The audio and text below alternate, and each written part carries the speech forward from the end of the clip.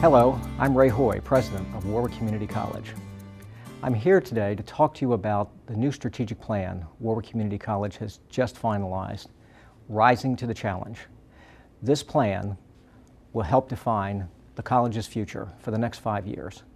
It's our roadmap to define where we need to go, what we need to do to serve the needs of the Lower Shore community.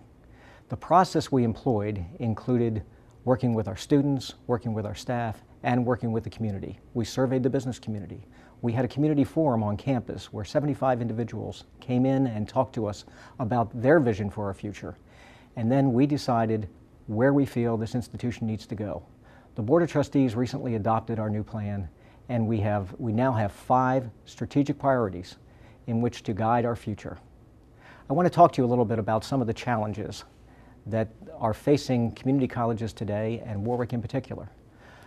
President Obama has challenged America to increase the percent of Americans with college degrees.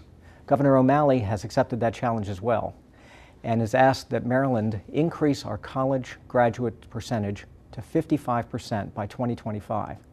This is a huge challenge, and especially at a time where we're going to have to do this without increased public support, public financial support. So in order to face that challenge, we've defined our future through this plan. There are 5 goals, and we have 5 teams, strategic priority teams, that have been identified to move that plan forward.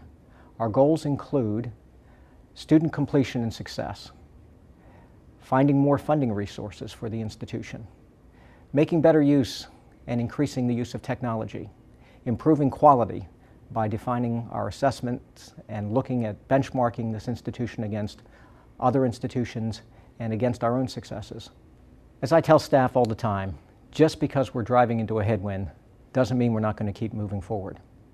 Or, as Will Rogers said, you may be on the right track, but if you're not moving forward, you're still going to get run over.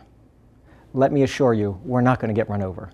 This institution is going to continue to move forward, continue to serve the education and training needs of our community and our businesses. And with your help and support, we will continue to provide all the services that this community needs.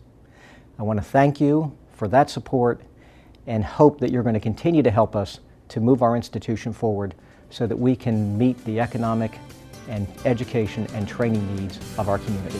Thank you.